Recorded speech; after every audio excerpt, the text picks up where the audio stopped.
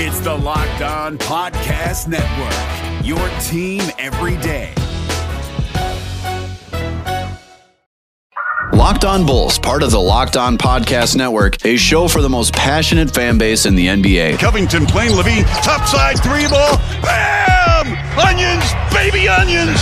Zach LaVine in the Bulls! Your number one source for Chicago Bulls news and stories. LaVine to White, this time he gives it to Williams for three. The rookie! The Paula! Oh my goodness, what a shot! Hosts Jordan Maly and Matt Peck dive into the best Bulls news and stories around the NBA. Jordan Maly. Jordan, great to see you. Through our 670 The Score scope. Yep. Where is he? And it's right over there, Bill. Are you flat out kidding me? Matt Peck used to do a great job with the Bulls Outsider Show. Now he's doing Locked On Bulls. There he is, human floor burn. Oh, don't mess with the boots. But watch this crossover. Casper the Friendly Ghost. Oh my goodness. Thaddeus. So kick back, I'm not. relax, and get ready for the best hour of your day. I'm not. You can just see the vibe. And these guys are men. Locked On Bulls starts now. I love it. Pass to LaVine with a right-handed jackhammer slam. Oh my goodness, that was filthy. Here are your hosts, Jordan Maly and Matt Peck. I'm getting out the dancing shoes.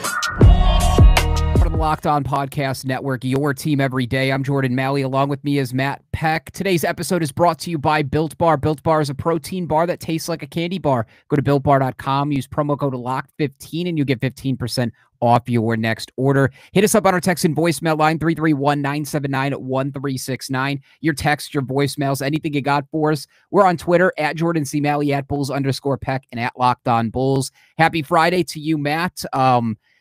Unfortunately, I wish it didn't come down to this, man, but it's a do-or-die weekend for the Bulls, and for real this time. So how are you? Jordan, what's up, man? What's up, Bulls Nation? Happy Friday. I don't know about you, but it is a very happy Friday for me as a Bears fan. I can't believe the Bears traded up and got Justin Fields last night. I came into last night's draft so disengaged from the Bears. I was so disgusted by their season in 2020.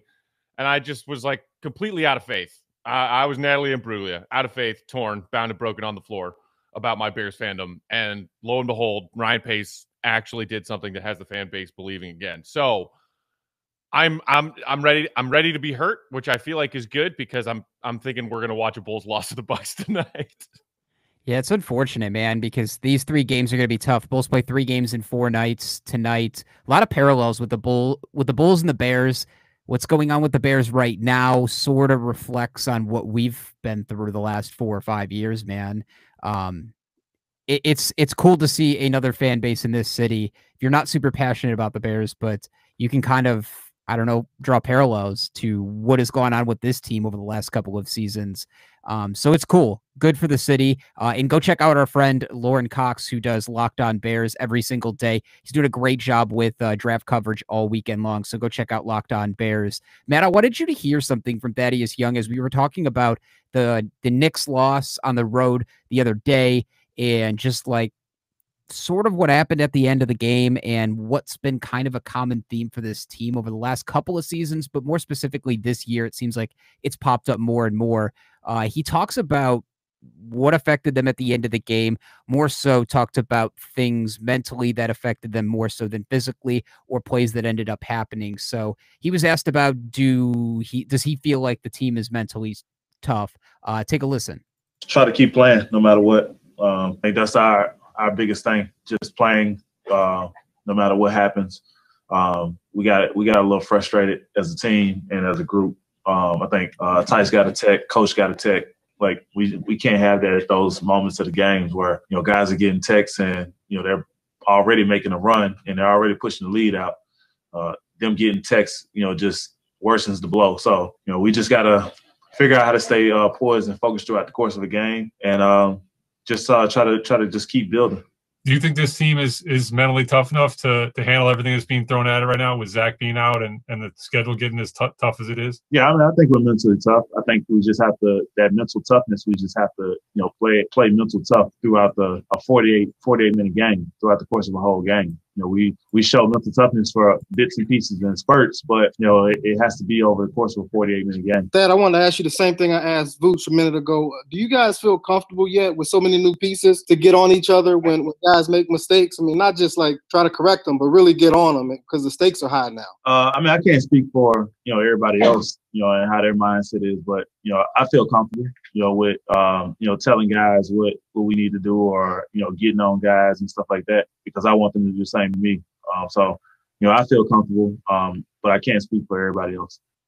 It's been sort of a theme of this team, man. The entire season is like, at points, it feels like this team is completely mentally strong and they're willing to battle through anything. But as of the post All-Star break, it feels like it's sort of broken down. And we talk about individual players, but we haven't talked about the team collectively. And I think this is something that Donovan had touched on a couple of months ago. It's just another thing that's coming up. But how many conversations have we had over the last 2 weeks about this team specifically complaining about calls, maybe letting it affect plays 2, 3, 4 plays after something has happened, continues to snowball.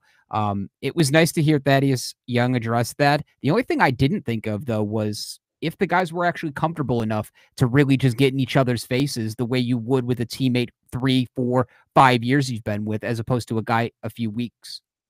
Yeah, it's certainly a good question that was posed to who is, undoubtedly the veteran leader on this team.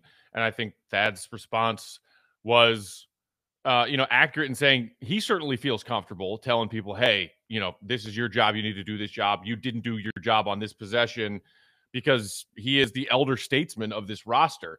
And maybe there is some awkwardness, feeling out stage of not only playing a new system, as Donovan has talked about to the media several times after these recent stretch of games. We've completely changed our system based on these trades that we made, and it is an adjustment period. And maybe there are some feelings of, I don't want to step on anybody's toes. I don't want to make the new guys uncomfortable. The new guys, veterans like Vooch, like Daniel Tice, saying, is it my place already to speak out and say, I'm a veteran leader on this team. I know I'm new, but I need to call you guys out at halftime or after the game for doing this, that, and the other thing. It's, at the crux of it, these are all professional athletes, and they, I think, all know where they rank on this team as far as what their role is, the level of importance, and their veteran, status in the league. So it shouldn't be a problem. And, whether or not that ties into stuff about getting frustrated, guys getting texts, complaining about calls, I don't know if there's a great correlation there, because you've seen guys, whether they are vets, young guys, or Billy himself, all becoming people who are getting kind of sucked into letting the officiating affect them recently. And like the Knicks game was the most recent and most egregious example, I think, because even as someone who doesn't like to blame the refs for losses, like Donovan himself said, yeah, there were a few questionable and maybe even bad calls, but what was it, that, or was it the fact that 25 times tonight we got hosed in the pick and roll with our defense that couldn't stop them? So yeah, the officiating was bad, but there are other reasons that we're losing. Right. We always talk about context on the show, and I think about the early things that happened to this Bulls team too that affected them late, is like calls that didn't go their way compiling to bad losses. Like, think about the Golden State game with the game winner. What was that first week? You think about the Portland game where they called a jump ball for Zach LaVine, and that turned into a Dame Lillard game winner. Like, forgot about that one. See, like, those are the types of things that have happened late in the fourth quarter to the Bulls that haven't, it's a coin toss on a lot of those. And there's plenty of others I'm probably forgetting over the course of this season. So I understand why guys are frustrated now, but I think I'm more visibly seeing it from guys that have just been traded over, yet not the guys that have been here necessarily. I'm with you, though. I think it's tough to adjust to new teammates, and it's tough to adjust to a new system.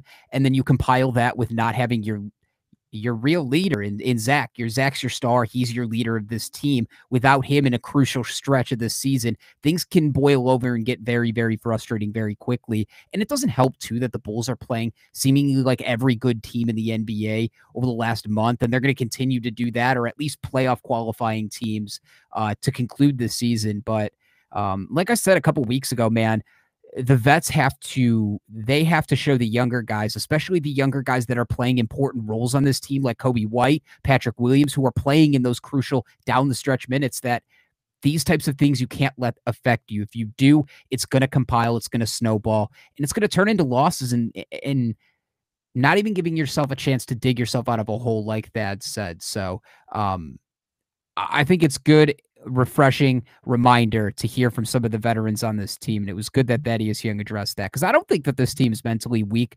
I just think it's a frustrating 3 weeks of Bulls basketball, and having to do that without Zach LaVine makes things even more frustrating. Yeah. And I mean, I would say, I think it's fair to at least suggest that there are individuals on this team who are mentally weak. As a team collectively, do individuals, the weak link in a chain, whatever it might be, do the people who are mentally weak on this team drag down the collective in those moments where, hey, we just got punched, can we get back up and deliver a punch back? Or are we going to let it, wreck our focus and take control of the game and things spiral out of control, whether it's the officials or what your opponent is doing to you? And I mean, I wish that this team were mentally stronger than they appear to be, because you were just rattling off the top of your head all of these winnable games that the Bulls have had this season, where maybe if it's about execution late in close games, we have a much different record than we do now. And we're not saying, holy crap, we're 2 games back of the final play-in spot with 10 games to go. We are in do or die mode right now. And how much of those near win that turns into a loss is about having the mental fortitude and mental strength to get through executing those down the stretch plays the correct way, as opposed to having yourself being taken out of the game mentally, and you make those lapses, you make those mistakes, you make those crucial late game turnovers, or defensive lapses. And it's, I'm sure, something that AK and Eversley and Billy Donovan will talk about at length this offseason, to say, we need more mental fortitude on this roster. And how do we go about doing that?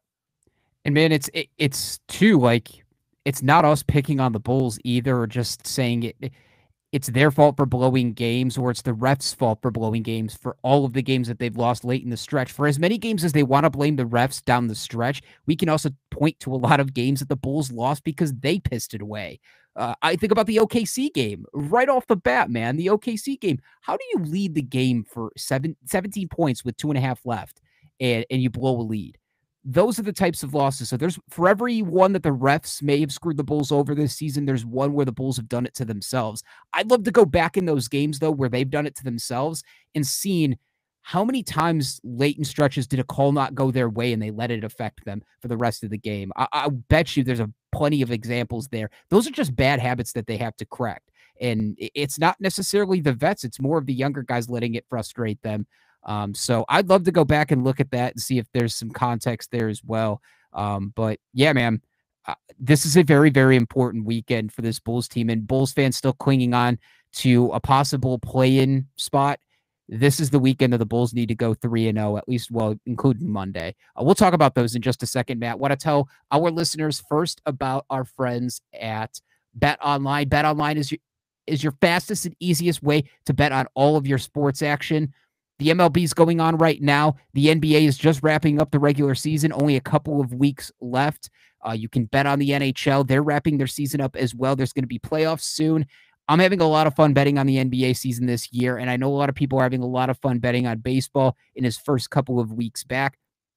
You can do that at betonline.ag. Use the promo code LOCKEDON, and they're going to give you 50% welcome bonus on your first deposit. So you want to deposit $200, they're going to give you $100 for free to play with.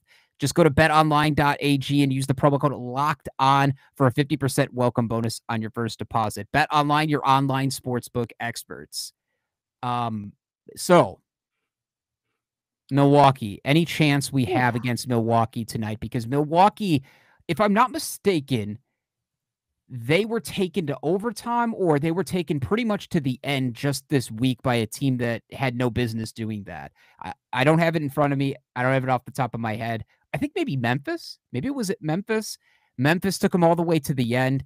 That being said, Milwaukee has given up a bunch of games this season, Matt, where they should. They just lost to Houston last night. That's it. There it is. Yeah. I'm wondering if coming off of a back-to-back, the Bulls are going to have to play a back-to-back here. You need everybody. So if I hate to say it, if you really want to make a play-in, you got to have Thad play 35 minutes tonight. If you got to have somebody defending on Giannis the entire time. What are you worried about for this game? Maybe for this weekend stretch? Do you have any hope that the Bulls could be 3-0 by the time it comes Tuesday? I mean, what I'm worried about tonight is the fact that the Bucks are a much better team than we are. I mean, plain and simple. You have to go back all the way to New Year's Day. January 1 was the first Bulls-Bucks matchup of the season, and also the last time that these two teams faced off, which is why, we got to play them again before the season's done after tonight. But we got trounced. 126-96 was that score. And look, we had a couple of blowout losses early in the season when we were trying to get our bearings and figure out who's doing what. But, I mean, the Bucks just... They worked a clinic and showed that they were a much better team that night. The Bulls allowed them to shoot, I think, 45% from downtown, made 22 threes against the Bulls. And the one thing that the Bulls did do well in that game was at least come close to being even on the boards, because Milwaukee's one of the best rebounding teams in the league. They're the best rebounding team in the Eastern Conference. And when you're talking about, as I said, they're just a lot better than we are. When you go up against those teams, you can't give those teams extra opportunities to beat you. So especially on the defensive glass tonight, whether it's Vooch, whether it's Tice, whether it's gang rebounding and getting contributions on the boards from your guards, your wings, you can't let Milwaukee have more possessions than you do, because that is why you will get blown out like you did last time. It hurts to say this, but Milwaukee over the last 10 games, Matt, is second most in points per game as a team across the entire league. They're averaging 122.6 points per game. The only team scoring more because they're just taking every team to overtime and not playing any defense is the Wizards. The Bulls, unfortunately, man, are scraping the bottom. They're second worst in points per game over this 10-game stretch, 103.7 points per game. So the Bulls like to do this a lot, Matt. They like to pick one side of the floor and play that consistently well, and the other side is atrocious usually. Yeah. If they're going to pick one side, we already know the offense isn't very good, at least over this 10-game stretch. Play phenomenal defense and give yourself a chance tonight against this team. If Giannis takes over and does whatever he wants, we're screwed. That's all I got to say. Throw Patrick Williams out there, and I'd like to see what he's improved on too. Maybe he's picked up on the film that he used in his first game. Maybe he's picked up some things across this season. I'd like to see how he defends Giannis tonight and some of the other guys on this team compared to his first couple of weeks in this season. But we're going to need Vooch, and we're going to need like 30, 35 from Vooch tonight. Oh, yeah. You're going to need that from Vooch, and you're going to need, whether it's Thad, Tice, Kobe White, maybe even Lowry, some of these role players to step up and give you a better effort than they did against New York a couple days ago. I don't expect the Bulls to be as atrocious shooting the ball as they were against Milwaukee the first time around. The Bulls were 6 of 26 from behind the arc in that game.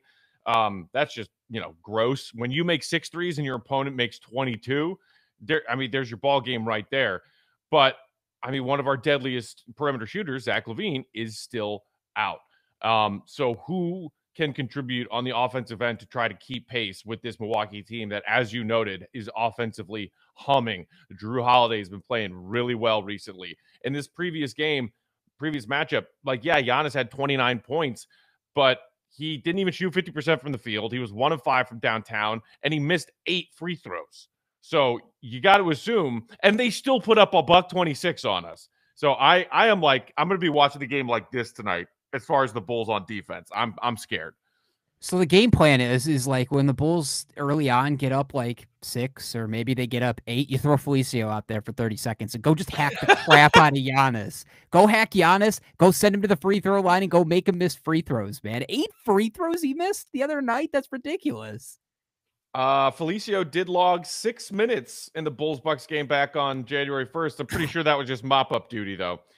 He did not log any fouls. He did have 3 rebounds and 2 assists, though. Yeah, I can guarantee you probably logged at least 2 or 3 of these as like turnover on Felicio. He always does this with his hands. He's always like this at the ref. Are you kidding? Like Ricky Bobby. I'm always not sure what to do with my hands right now. But that's the game plan. Send Giannis to the free throw line. Don't let him get easy buckets, and see if he can continue to just miss free throws left and right. We're gonna need Tyson. We probably will see the jumbo lineup tonight. No, I would assume so. Yeah, against this Milwaukee squad, you'll see, the trio of Tice, Thad, Lowry, Vooch, 3 of those 4 on the floor for significant minutes tonight. But I tell you what, who I think needs to have a big game tonight for, in addition to Vooch, obviously, we need to have a Kobe White 25, 30-point game tonight. Like, Kobe has got to come out aggressive. He's had this recent stretch of games where, his shot's not falling in the first quarter, or he has a rough first half, and then he bounces back, to his credit, and has a stronger second half. But we need this to be a night where Kobe comes out firing. He's aggressive. He's attacking the basket. Also, when he can, looking to get teammates involved. But we can't have a night where Kobe starts 1 of 6 with 3 turnovers at halftime. We will be dead in the water at halftime if that happens. I'm telling you, man. I think he's turned the corner. Obviously, it's never good when your all-star is out for an extended period of time, but I think this has been kind of good for Kobe. This opportunity here, just individually for him and his development and his growth, man. I think he's turned a corner, even from a month ago when we were talking about all the struggles he was having, whether it be fouling jump shooters left and right, being frustrated by turnovers, not knocking down shots. I'm hoping that that's the case, and we won't find that out until Zach returns. If this truly is Kobe taking a turn for the better, or if it is more of a Kobe and Zach thing. Yeah. We'll see, man. Because I think if Zach does come back and play, if they don't just shut him down, if they lose tonight, lose tomorrow, and they're pretty much out of it, they might just say, "All right, Zach, great season. Let's make sure you're healthy. We'll regroup this summer." Speaking of Zach and his situation, Jordan, we got a little bit of an update on that earlier today. One of his teammates, Tomas Sadaransky, talking about his recent communication with Zach and Sato's situation with COVID protocol earlier this season. So we want to touch on that. First, though, wanted to remind y'all that today's episode is brought to you by our great friends at Built Bar. These new and improved Built Bars are even deliciouser than ever. Try some of their delicious flavors like cookies and cream. I had one of those for breakfast today. German chocolate, peanut butter, and mint brownie. These Built Bars are covered in 100% chocolate. They're soft, they're easy to chew, and they're great for the health-conscious sports fans out there. Lose your weight, maintain your weight while indulging in these delicious treats. They're low-calorie, low-sugar, high-protein, and high-fiber. Take, for example, that cookies and cream bar that I had this morning. 17 whole grams of protein, but only 130 calories, just 4 grams of sugar and 4 grams of net carbs. And right now, for our Locked On Bulls listeners, go to BuiltBar.com and use promo code LOCKED15. They'll get 15% off their next order. Again, that's promo code LOCKED15, LOCKED15 for 15% off at BuiltBar.com. I like Chief Keef a lot. Chief Keef's always been one of my favorite rappers out of Chicago. I don't know why I have that. I don't think I've ever played that on our show. It's just sitting racked up in my soundboard here is there, and I just realized I've never used that. I don't have very many Zach drops either. Maybe I need to go back and grab some. But yes, you were saying about Zach and about Sadaransky. Right. So we were having this conversation on yesterday's episode, Jordan, about this weird, unexplained situation that Zach is in. Donovan saying yesterday he's probably going to be out for another week. Zach had that tweet before tip-off of the Knicks game saying, these protocols are for the birds. I'm good. And then deleting that tweet, maybe because he didn't want to get in trouble, showing that frustration. But clearly he thinks that he should be back and playing now, and he's still dealing with the league's health and safety protocols. And we were talking about how is it that Zach got COVID if he did get COVID and none of his teammates were out for contact tracing? That doesn't make any sense. Well, so we got this report from NBC Sports Chicago earlier today, interviewing Sato after this morning's shoot-around. And here's what Sato said. "I talked to Zach, and I know how difficult it is. You want to be out there, especially Zach. He's a high-energy guy who gets bored very easily. I definitely know he wants to be out here working out and getting better and helping the team." I just want to make sure he doesn't have any symptoms and wish him luck and tell him to be patient. I think he's getting there. I think he didn't really have anything in terms of symptoms from what I heard from him. I hope the transition from being in isolation and going back to practice is going to be smooth for him, because that's what cost me the most. I had a little more, let's say, serious symptoms in terms of being fatigued, loss of smell and taste. I don't think he had any of that. So hopefully it's going to be as quick as we hope for. So there's that. It sounds like his teammate Sadaransky is confirming that Zach did register a positive test for COVID-19, but it sounds like he pretty much has had an asymptomatic case of it, which is probably why Zach, who has now been out 16 days now, and who knows, maybe we still haven't heard in this report if he's registered a negative test or multiple negative tests yet, but clearly feels fine, not suffering from any symptoms whatsoever, and says, I want to be back out there. And Sada saying, clearly I understand his frustration, especially as we are in these, increasingly important games if we want to make the playoffs. And clearly Zach wants to make the playoffs, and it's really hard for him right now that he can't be out there helping us win. Yeah, it's unfortunate. And again, like I said too, I got to hear Zach say it out of his mouth, just like, especially it does sound like that. To his respect, though, I don't want to say for sure, yes, he does, or yes, he doesn't. I wonder too, if it's something with the testing process too. Like, didn't Garrett Temple have to pass 3 negative tests before he could show up to training camp? And I don't know if that's changed since the start of the season. Right. That's still the same. And that was in this report, that clarification. If a player tests positive, the league's return to play guidelines require cardiac screening in addition to returning 3 negative tests. All I'm saying is better safe than sorry. I know Zach is frustrated, and this couldn't come at a worse time for not only him having his best year of his career, man, coming off an all-star bid, knowing that this was the most important stretch for this Bulls team, and most important, I feel like it's a pivotal point for Zach's career too, and very much so for him. If you think about it, put yourself in his shoes for a second. This is a very pivotal moment. He's 25, actually just turned 26, entering his prime. He's got 1 year left with a team that he spent 4 years with. He hasn't made the playoffs yet. He's had 6 coaches in 6 different years. All these different things happened to him. This being his best season and finally putting it all together, you trade for the all-star, and then this happens. I can understand why he is visibly, vocally frustrated. And that being said, I'm glad it's better safe than sorry, though, man. Like, better safe than sorry. And the NBA is just trying to do it to protect their players, and I understand that as well. But I think just the same, Zach should be able to voice his opinion as well. I think everybody should be able to voice their opinion if they want. And it goes back to, like, Zach deleting that tweet. Like, did he decide that maybe that was a bad idea and I'm just cooling off, and you know what, I regret that tweet, take it down? Or did somebody ask him to take that down? That's the question. But I mean, and I would guess that was just kind of Zach's frustration boiling over in the heat of the moment. And that after a little bit of, I know this is a salty word, but introspection, he realized, we're all trying to do this season and get through this season as safely as possible. And I understand that there are certain rules that have to be in place here. So hopefully it was just a very competitive guy like Zach seeing his team out there, desperately trying to win some games to get into the playoffs and feeling helpless because he's not on the court with them, leading them like he had been all season. So I certainly, if you put yourself in Zach's shoes, you can understand that you might have a weak moment where the frustration boils over and you're like, damn it, I want to play. I feel fine. I want to play.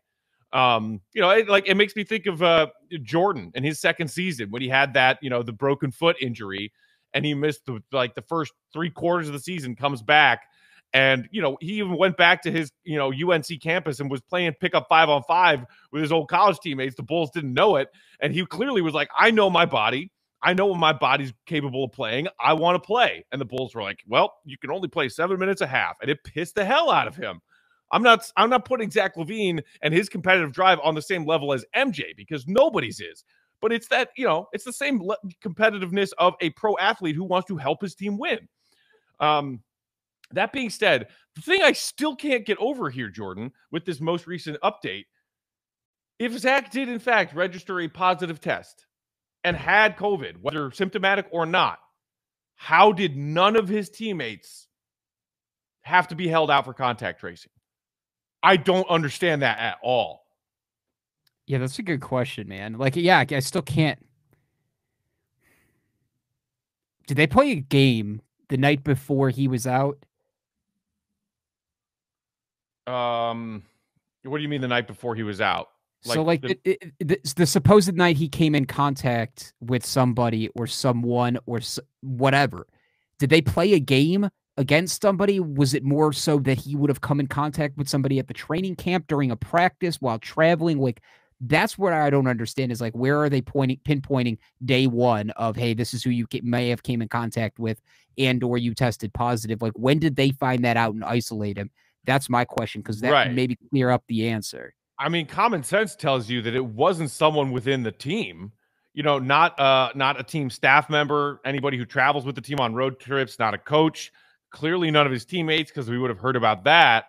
It had to be someone else in a different circle that Zach was seeing who, got it from somebody because they saw somebody, these crazy contact tracing scenarios. That to me is the only logical explanation, is that somehow he got it when maybe like the Bulls had an off day and he was in contact with somebody outside the team and found out quickly, because these players, I think, are still getting tested on a daily basis. So maybe it's an off day that the Bulls have. Maybe it was a rare scenario where the Bulls had, two days where they didn't play a game. And on the second of those 2 days, boom, he like a positive test comes up. And so they isolate him from the rest of the team and have to do their contact tracing to figure out where it came from. And the most likely explanation is it came from somewhere outside of the team and the team's bubble.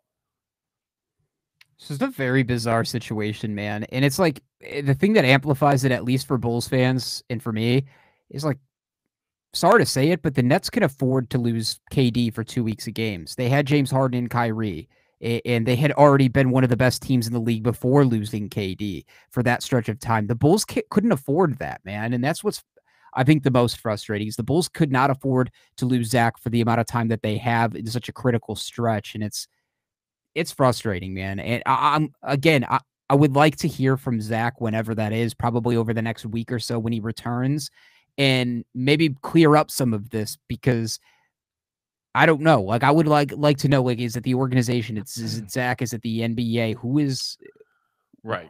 Who is in charge of that? And he's probably, because I think there are, written rules in place that state if a player doesn't want their name to be revealed for having tested positive, we aren't forcing them to reveal, yes, I tested positive. They can keep that anonymous if they prefer.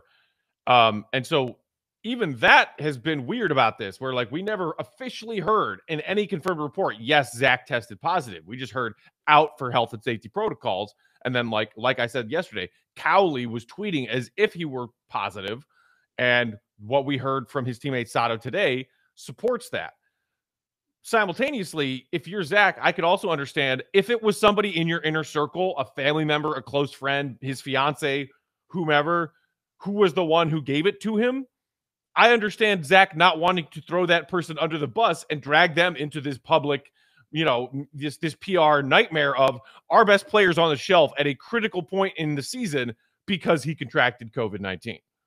I mean, man, it doesn't even have to be a family member. It could have been somebody, that works in the Bulls facility. It could have been a security guard, whoever. But like, it could have been by chance. Like, you don't know, right? And I think to your point, that is 100% it. Is like, if you don't want to throw anybody under the bus and have people coming out with their pitchforks and screaming and yelling at somebody when, again, it's not, like, if you're taking all the precautions that you need, it can still happen. You can do everything perfectly right and still end up with it.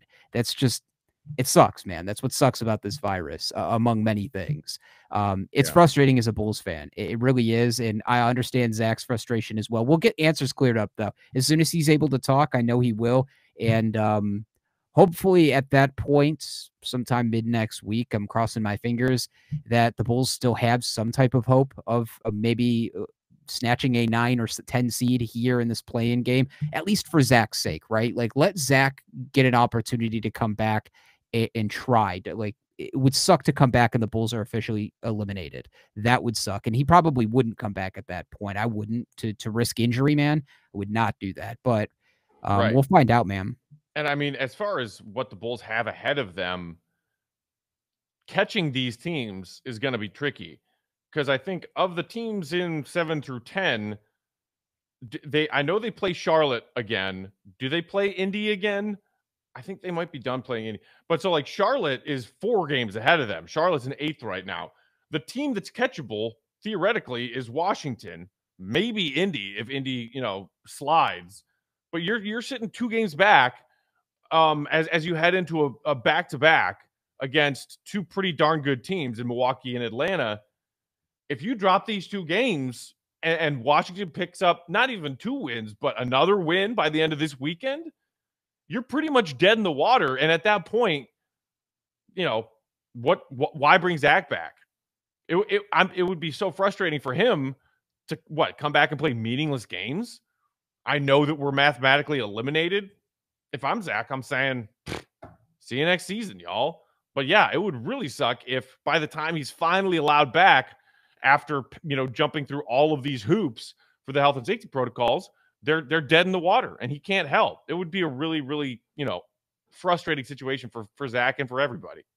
This is a big game. Like, now that I look even at the schedule even more, man, this is a big game tonight against the Bucks, because I full well believe that Atlanta's been the Bulls' weird, like, rival this year. And Atlanta's kicked our ass both times they've played us.